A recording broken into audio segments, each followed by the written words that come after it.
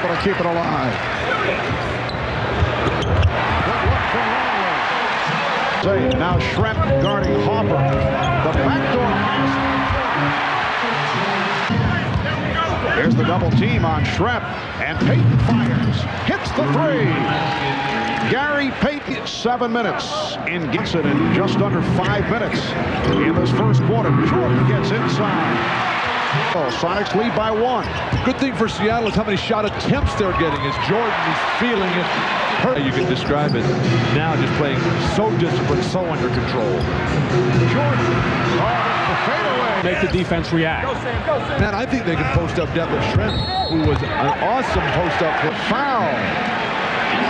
It's on Payton. That is his first call. Is that man, Gary Payton, going to take Michael Jordan inside, and not really happy with a play late in game 1 as they got tangled up, got a double technical foul.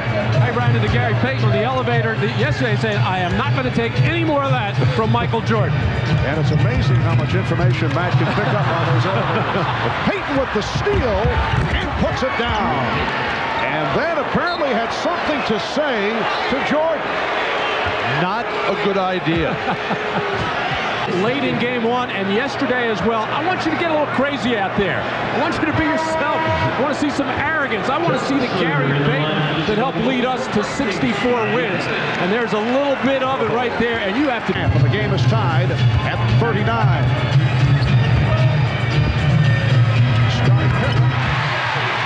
But Phil indicating play through it. Short. He posterized Scottie Pippen. As Kemp started to accelerate, offensive foul on Jordan. You can see Pippen wanted no part, understandably, looking to get out of the area. And a timeout call now by Chicago. 11 turnovers now for the Bulls. Here's the move by Kemp, serving up a facial, which is enjoyed. And Jordan for 3. Halftime of game 2 at the United Center. Ahmad Rashad back at the United Center. Now at the end of the half, you saw Michael Jordan walking off the court a little bit upset. This is what he was upset about.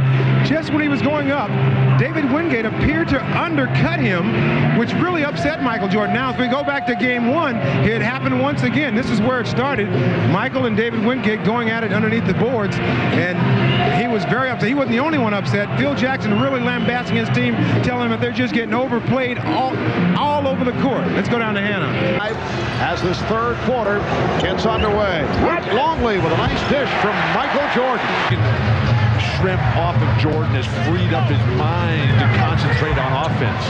Jordan over Hawkins. So the matchup for the Hawkins and Payton in the backcourt with Schrempf, Kemp, and Johnson on the front line. And Jordan all over Hawkins. Last touch by Hawkins. What a play defensively by Michael Jordan. Gary Payton, nice change of pace. Looking back to the United Center in Chicago. Look at the hustle by Dennis Rodman a moment ago, and then Dennis saying, so have you read my book?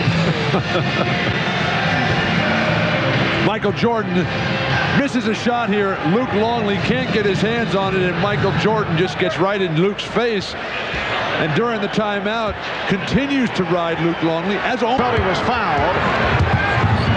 Schrempf with a bad pass. And here's Pippen with the breakaway. You've got to get in the game. Don't let the fatigue get to you. You have this game in hand, but he said, don't forget. Get. Perkins. Air ball. Here comes Jordan. Leading. And George Karl wants a timeout.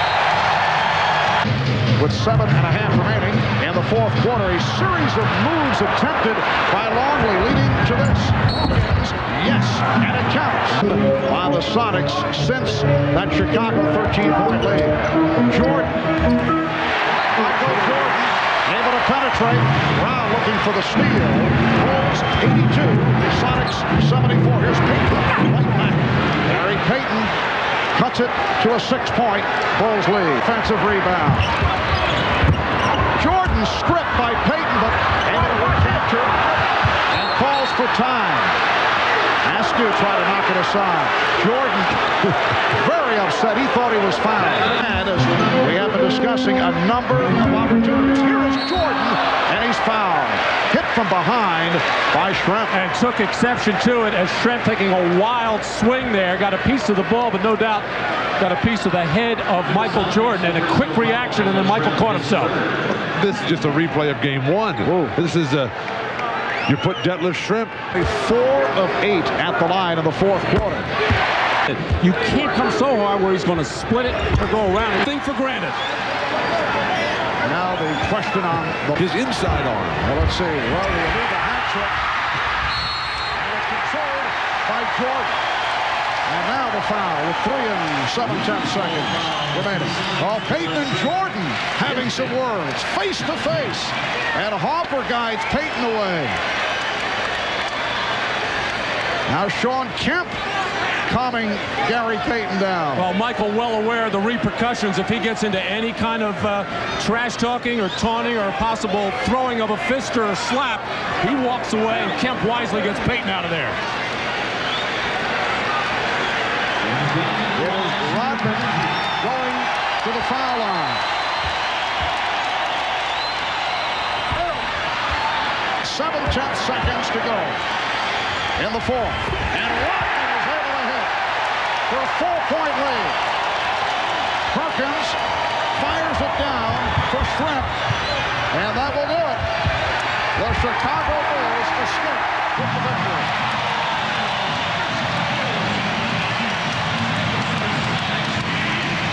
The Bulls over the Sonics 92-88.